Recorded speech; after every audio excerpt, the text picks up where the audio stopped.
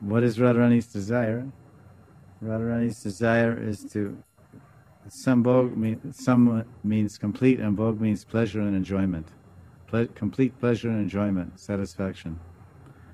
So, Radharani is sambhog mai. Her only desire is to give complete satisfaction and pleasure to Krishna, and unlimited ways. So unlimited ways means Radharani has unlimited desires to give happiness to Krishna. Because Krishna has a transcendental body with transcendental senses. The body has senses. So Krishna's transcendental body, he has sense, sparsha, touch, and he has sight. He can see, touch, hear, all these things, and then feel. So Radharani she is fully capable and qualified. That's why it's called Samartha Rati. Samartha. Gopi's Rati is Samartha.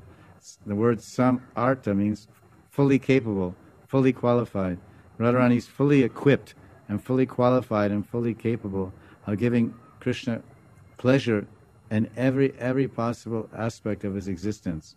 Mental pleasure and physical. Well, now he does no physical, but you can say his transcendental senses and mind and heart and everything. Radharani is the emporium and embodiment of the pleasure principle, of the complete enjoyment.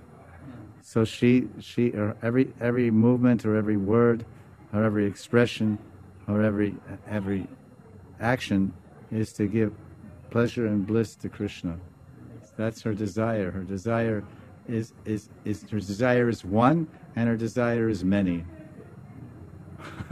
So she has unlimited desire. She has one desire and unlimited desires. She has one desire. The only one desire is to make Krishna blissful. That's one. That's her only desire, is to make Krishna blissful.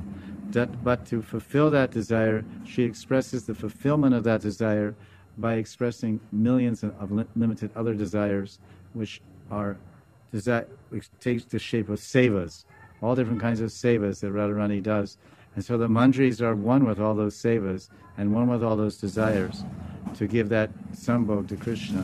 And because tat bhavit chatmika, the gopis, the manjari sakis, the manjaris, and pran saki, nitya sakis, their desire is to experience the heart of Radharani. Tat bhavit chatmika. They want to experience that heart.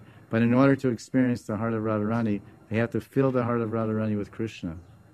And they have to bring Radharani to Krishna. Then Radharani's heart will overflow.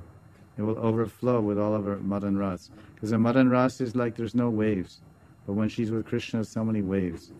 So then the manjaris, they're always thinking of increasing this giving full. The manjari's role is to give Radharani the fullest, assist Radharani in giving the fullest expression of her sambhog capacity and ability to Krishna, to give for Krishna.